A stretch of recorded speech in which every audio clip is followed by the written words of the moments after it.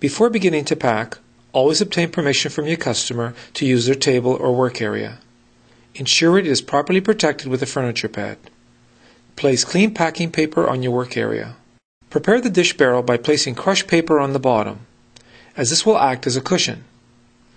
The dish barrel is a two-walled carton that is thicker than a regular carton and is made to support the added weight of china.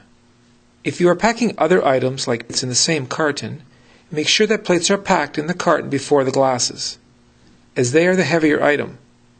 And in this case, the glasses should be placed in the upper layers of the carton. Most glasses come in sets of 4 or more. Inform the customer if they're incomplete. This will eliminate any chance of missing pieces when the unpacking is done. Begin packing by putting the glasses right next to your clean packing paper.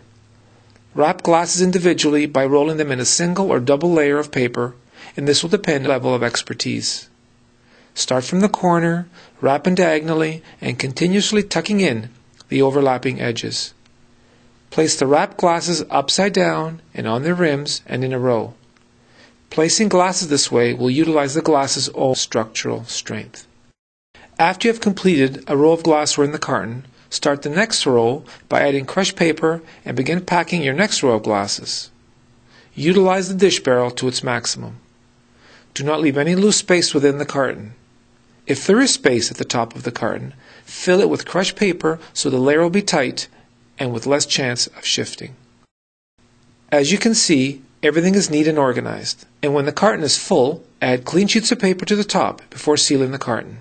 Packing this will ensure that the contents of the carton will travel safely. When there is a lot of glassware or expensive glasses, another option is to pack glasses in 2 cubic foot cartons, and then fit them into a dish barrel. There will be little space down the side where you may put something like trays. This will make the carton even stronger and safer for transportation.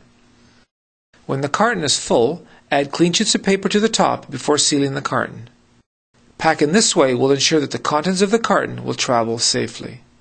And lastly, using a permanent marker, write the customer's name, contents, order number, and room location.